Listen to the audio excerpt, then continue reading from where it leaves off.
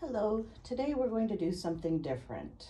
I think I'm going to try some embellishment on a few pours that I thought were okay, but I feel like they need a little something. So I picked some kind of green, blue canvases, and the reason I did that is because they look a little bit like Northern Lights. So I think I'm going to do some mountaintop forest embellishments. So I'm going to freehand this. I've never done this before. I mean, I've done embellishments before. I've never done this style before. So wish me luck. I'm going to start with black because we're just going to have the silhouette. And I think we'll have the mountain come down like this. Get the sides as well. And the mountain doesn't stop at the edge of the painting.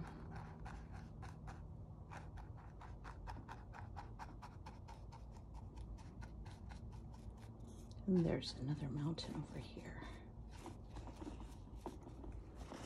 So the reason I'm using the big brush is because it leaves these little tiny marks that might be vegetation.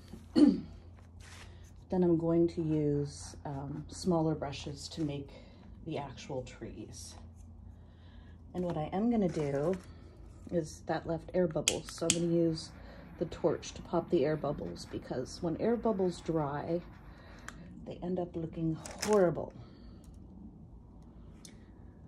So I think I'm going to start doing some trunks. I'm going to use this little brush. I don't know sizes or anything, but with my big old fingers, you can see that it's a pretty small brush. We'll do some tree trunks.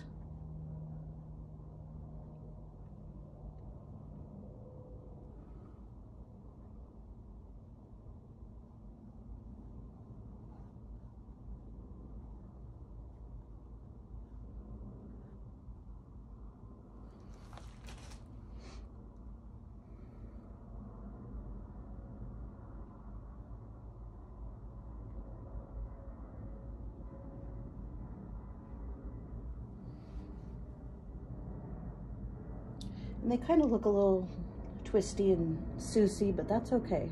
Forests aren't made to conform to straight lines, you know what I mean?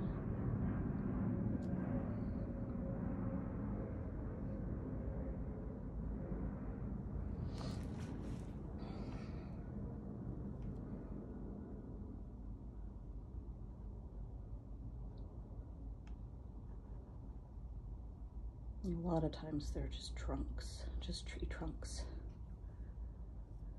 And sometimes they're nurse stumps.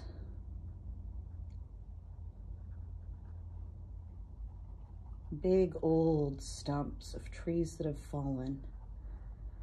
And what happens is the pine cones and the seeds from these trees will fall into the stumps of these old ancient fallen trees that already have massive root systems. And they're opportunistic, so the seeds will go and try to put down roots, and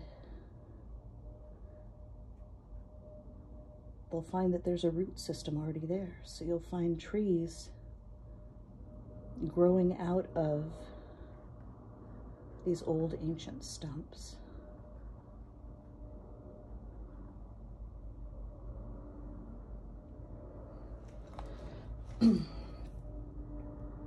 It's just a really cool machination of nature.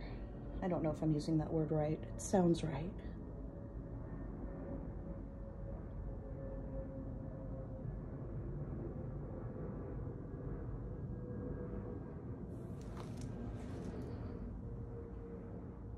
This stump needs a little, there we go.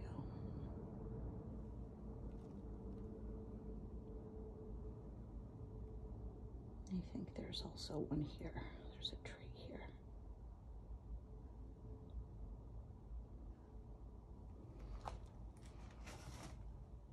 think that tree's bigger. You have thicker base, thicker trunk that thins toward the top. There we go. This tree, I don't know, doesn't feel quite right to me. Maybe it needs a little sapling next to it.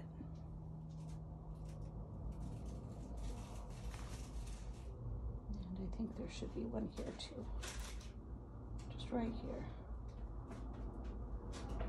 Because I tend to believe that trees are social creatures. I'm a bit of a weirdo that way.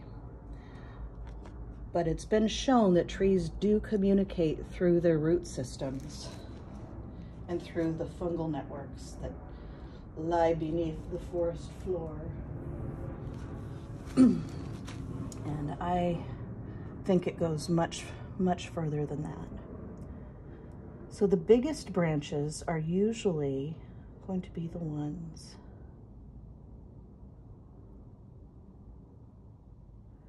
about midway up. And then they get smaller toward the top. And then we've got little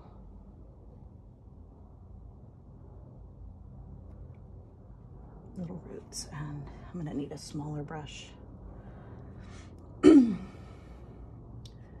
think this brush is too big, but we can get started.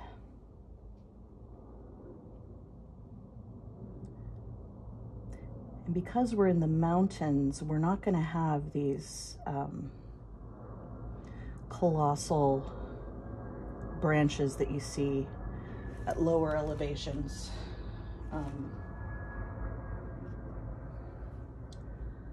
Let's see. We're going to have thinner, shorter branches.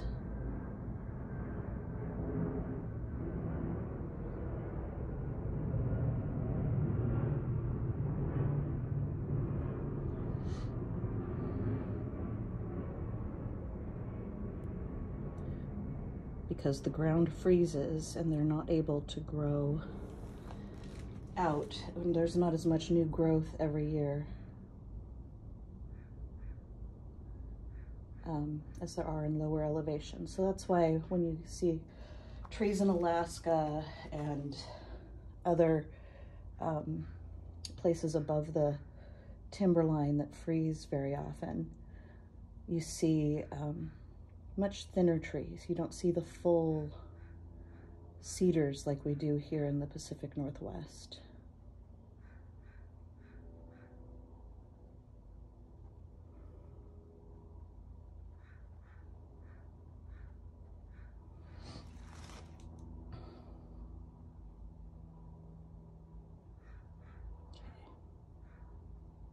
They certainly aren't symmetrical.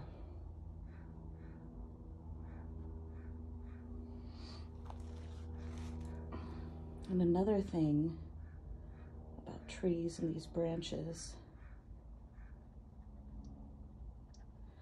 is that the thicker parts tend to be further away from the trunk. So I'm going to use a different, thinner brush. This is the thinnest brush I have. This little brush right here. These are just cheap little paint brushes I got on Amazon. And with this, we're going to do the tops.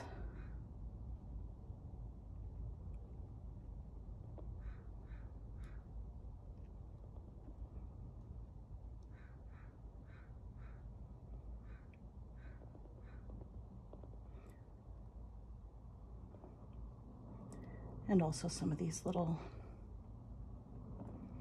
branches here.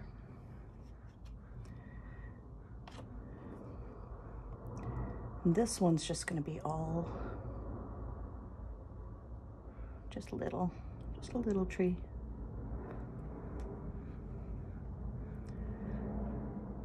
This one needs more root.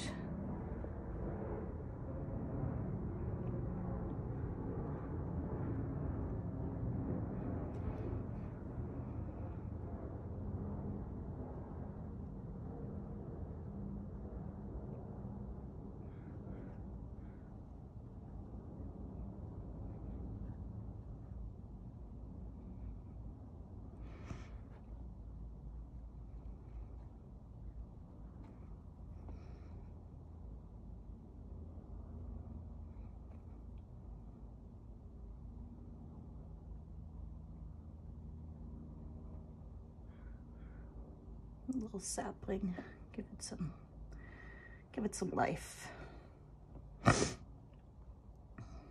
Sorry for the sniffles, it's very cold out here. I need to put a heater out in the garage. This is a hot mess. This tree right here, that's a hot mess. I'm not quite sure what to do about it, except to add more branches so this guy doesn't just stand out. So we're gonna bulk them up. There we go. That looks a little better. Give him some life closer to the ground. Do some fine lines down here if I can.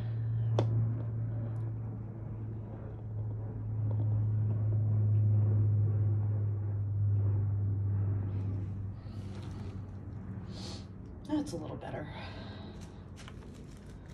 Okay, so I'm gonna let that one dry, and then I'm gonna add some white highlights, I think. We'll see. That's a big old maybe. All right, well that actually builds up my confidence a little bit. I'm gonna do a bigger canvas next. So there's that little Northern Lights. I'll add some snow. But I don't want to put the white onto the black because we all know what happens when you mix white and black paint. It turns gray, and that's not what we're going for. Not with this anyway. The next one I'm going to paint is this one. I'm going to embellish. Is this one, which was kind of a cool underwatery looking situation, but I don't know. I'm feeling trees on this one. And since it's my painting, I will put trees on it. If it tells me trees, it's gonna get trees.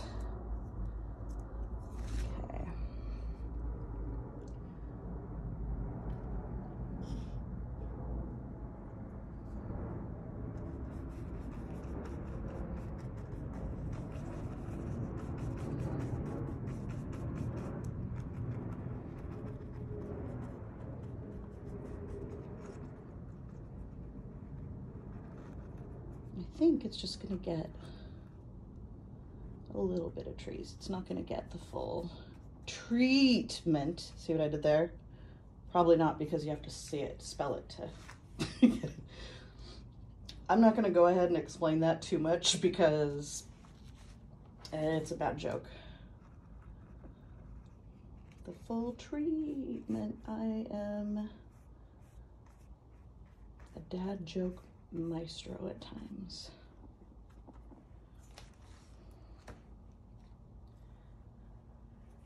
And then actually we are going to go all the way across.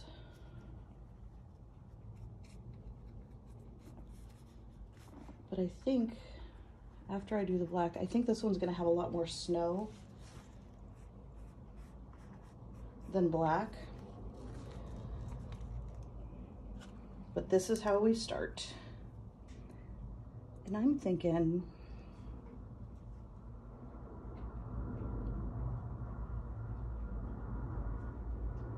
maybe just like a stump here.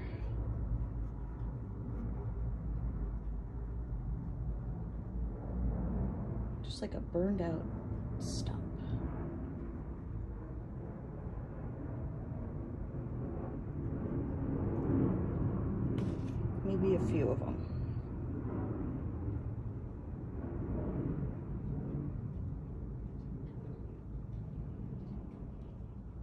Maybe there was a fire here at some point.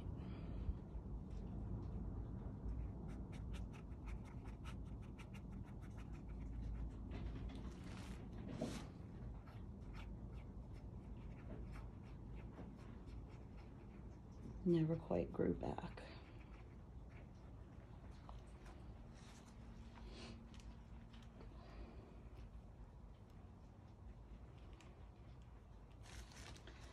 But then there was a survivor. Where did that survivor grow?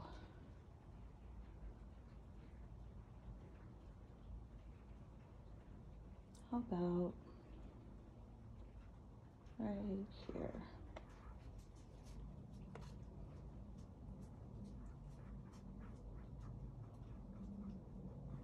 Maybe it grew out of one of the stumps. That looks like an obscene gesture, so let's fix that.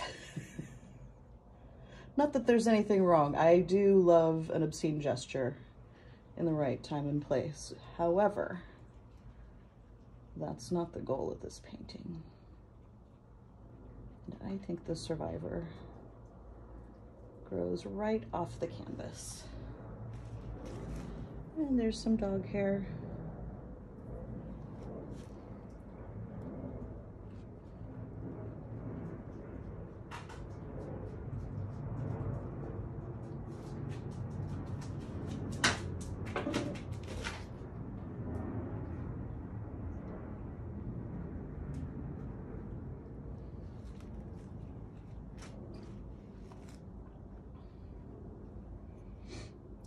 Keep that brush handy.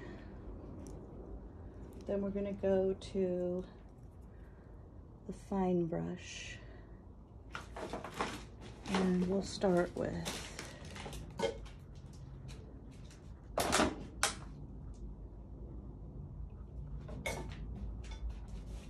I think this one's a cedar. There are several ways to tell a cedar from a Douglas fir. And since this is my video, I'll tell you a couple of them. One of them is on a cedar tree. The branches kind of look like the letter C on its side.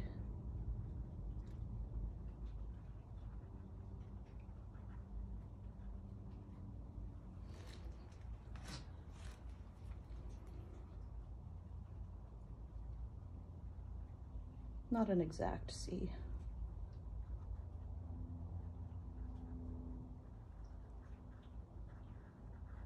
Give it some more trunk.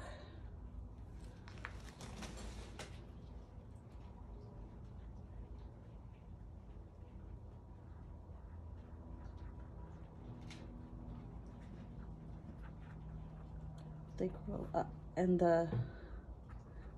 they don't have needles. They've got flat, I don't even know what you call it, but instead of like a conical,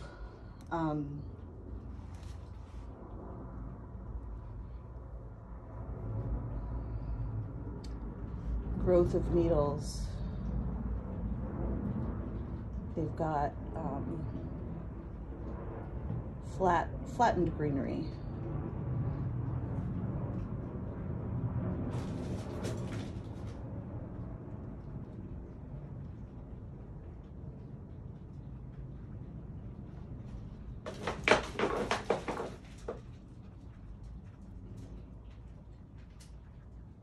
That one's growing from right out. It doesn't just grow side to side, it grows out and upwards.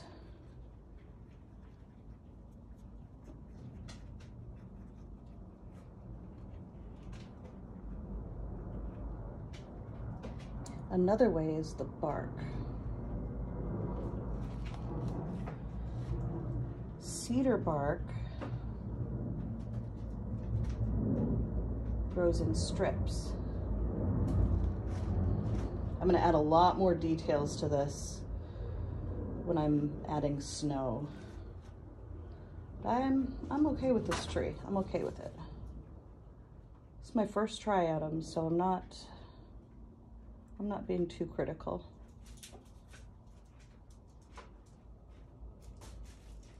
Maybe there are some branches growing out the back.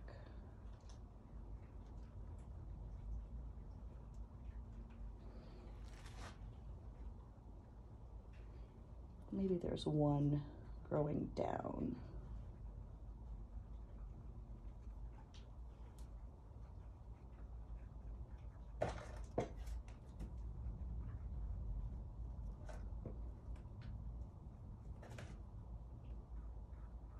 Just in case somebody comes along and wants to climb it. I'm gonna have one close enough to the ground to make it climbable. Yep, you could put a log right here, jump up and climb right up.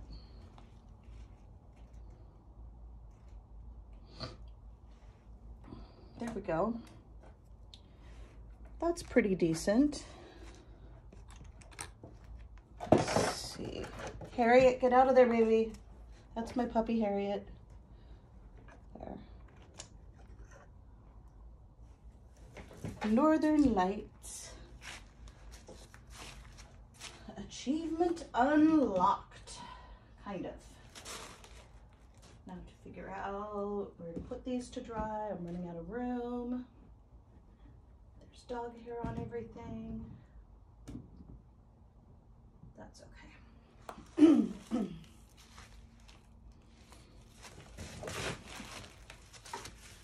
Now this one I was saving because I actually really like this pour. And I haven't decided yet whether or not to add like a giant sequoia to it. I mean, I kind of have because I really like the idea of just a big old tree going up the middle of it. But do I want to mess with it? And I mean, the answer is it's on the table, so clearly I'm going to mess with it. I don't know why I'm even making a pretense to myself that it's a debate, because it's not. Here goes nothing.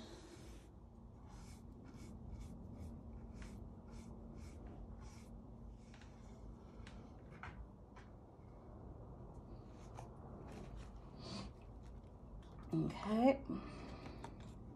And we take our thicker brush and we take it right up to the sky.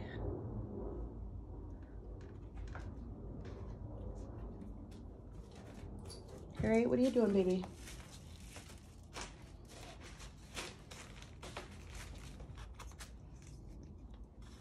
This looks wonky to me. Oops. Wipe that off. Just a second.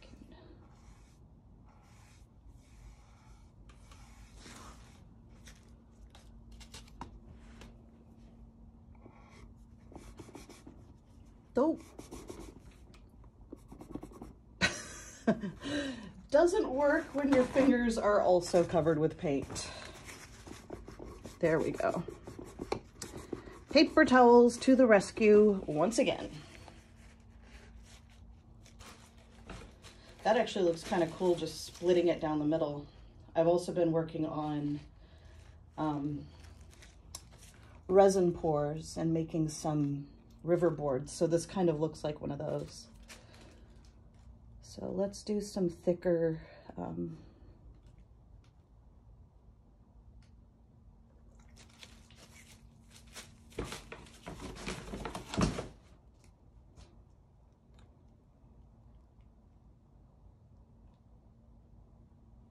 these are thick here.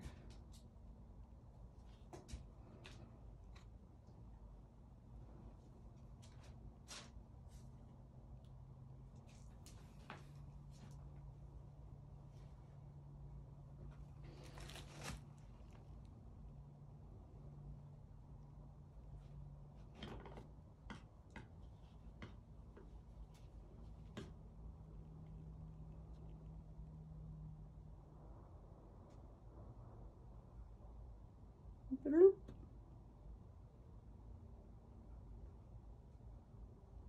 Yeah, I'll do some work with the thinner brush there.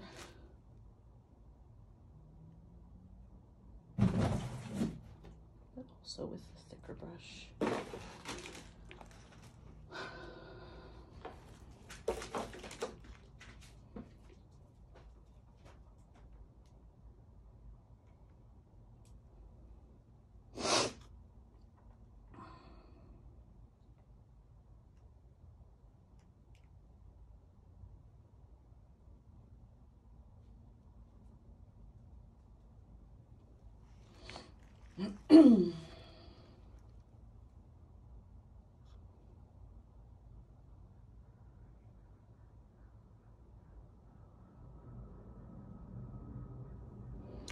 Okay, before I mess it up anymore, well, no, before I mess it up at all, because so far I'm happy with it.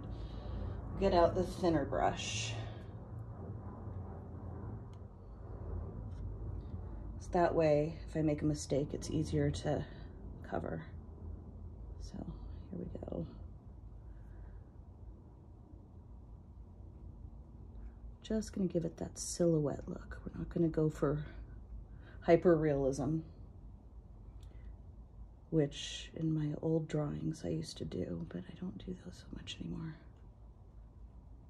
because my memory doesn't work the way it used to. There we go, I like that top. And then go out here.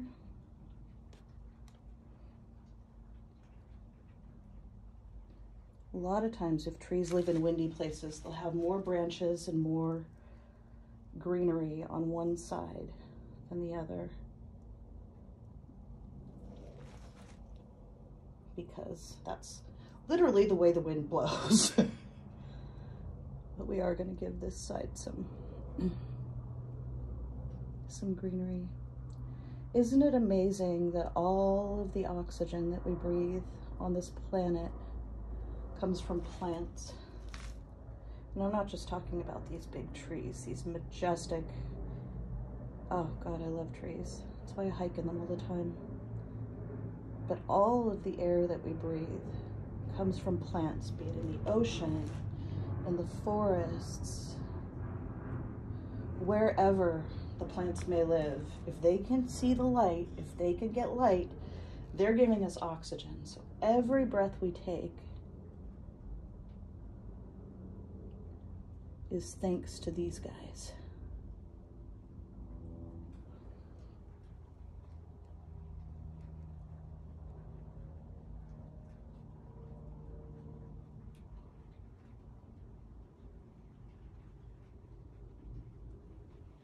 And their friends who live in the water.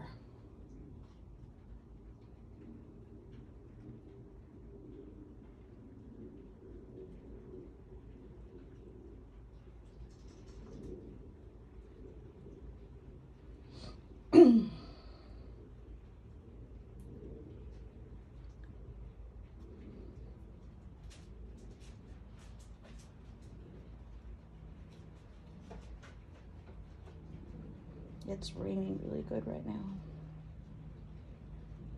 You know, the idea of interconnectedness gets kicked around so much these days that you kind of get immune to it.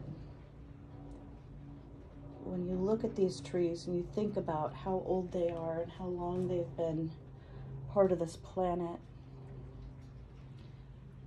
think how time must move for them. We're just a blink of the eye to them. No matter how important we think we are, how intensely our lives are lived, how intense our losses are.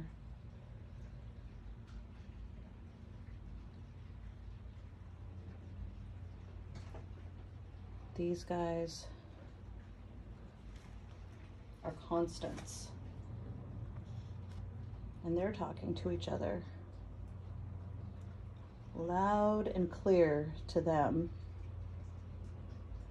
Not even a dog whistle to us.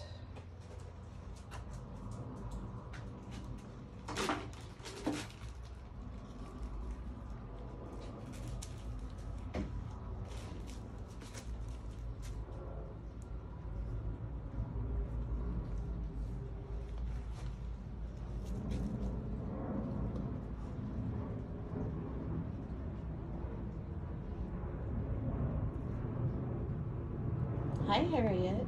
How's my baby girl? Harriet loves trees. Trees give her all the sticks she wants to play with.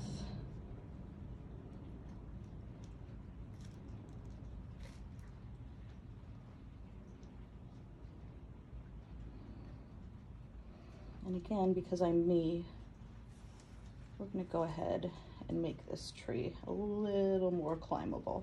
Yeah,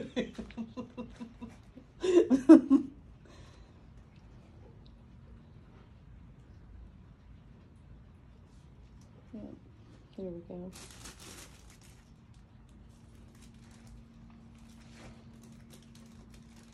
Oops. Harriet, get out of there, baby. That's not for you.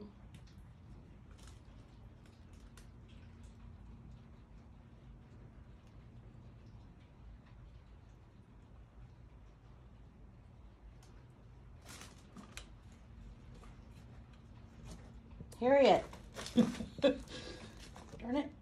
Hey, come on, get out of there. You don't need to knock over the tripod. She's like, well, no one needs to knock over the tripod, but if you can, why wouldn't you? Puppy logic. Such a good time. There we go. There.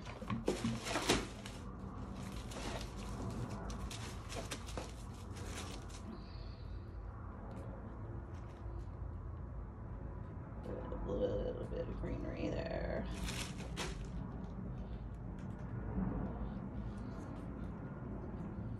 There.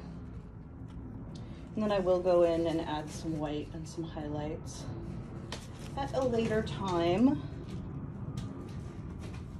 But that is all I have for you today. Just some trees. There. Northern Lights. All right, thank you for watching, and I will see you soon. Subscribe if you want to, or like it, whatever you want. Take care. Bye.